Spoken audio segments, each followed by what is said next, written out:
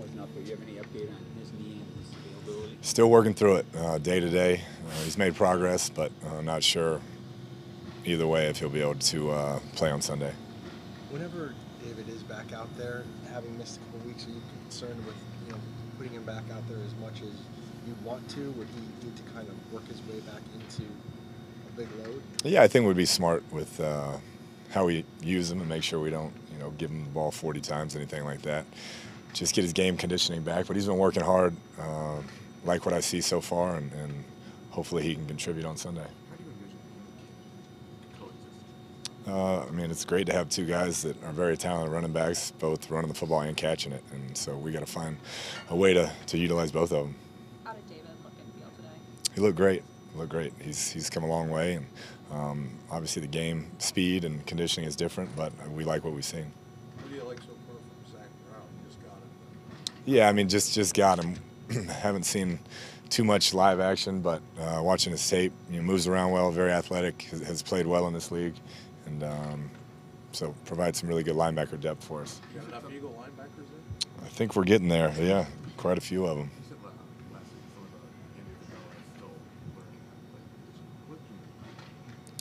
Yeah, I think the NFL, obviously it's a big step up in competition and how we do things and how we practice, how we work, and he's game for all of it. It's just it takes time, and you saw his explosiveness the other night, and hopefully we can build off that. Because he can run a 4.3. Yeah, it tends to happen.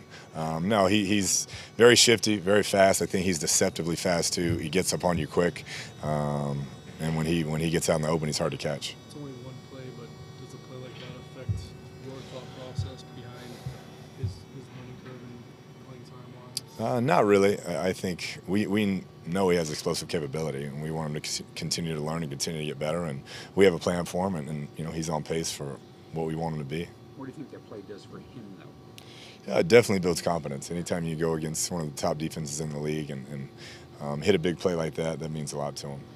Hard to be patient not to want to roll that speed out there. Yeah, we have some talented wideouts, and so we'll continue to mix them in and just utilize them the best way that we can. How happy have you been with Jordan Hicks? He's been everything he could have been for. He has. He's been a great quarterback for the defense and getting guys lined up, and been a great resource for our defensive staff. I mean, he's very smart, high football IQ, can really process information quickly, and so we're thrilled to have him. Been a great leader in the locker room as well. Does Quentin McDonald have anything lingering from the game? He does. He does. Kind of a shoulder issue, and we'll see where that kind of goes. How's Chase coming along? He's coming. He's coming. Probably not this week, but he's progressing. Does Zach fit in certain areas as far as against the pass or against the run, or is he a guy that can do all three? He can do it both. Really moves well, and that's why we liked him, is his ability to play in all situations. I know we talked about Patrick a lot on Friday, but when he has so few games like that, do you have anything different you tell him when you're trying to get him to bounce back from something? No, he knows how good he is, and I think everybody has to understand, he has been off the couch for 3 weeks, and then that was a short week on top of it. And so a lot of the repetitions, the full speed stuff that he needs to get himself back into playing shape and condition and top form, it wasn't there last week. And so I expect him to have a great game this week, and he's one of the best to ever play that position, and he's not short on confidence, so he'll be ready to rock this week. What about the matchup he's got? Yeah, Mike is a stud, man. I've known Mike since he was like 18 years old at Texas A&M. I knew he was going to be something special, and his work ethic is through the roof, type of person he is. One of the greatest competitors I've ever been around, and so it doesn't surprise me what he's doing. Yesterday he was phenomenal, and he's a tough matchup for anybody. Did you enjoy the long weekend, or did you just draw up a zillion new plays? We had, some plays were drawn up, but I did get to catch up on some shows, and so it was good. Pretty restful.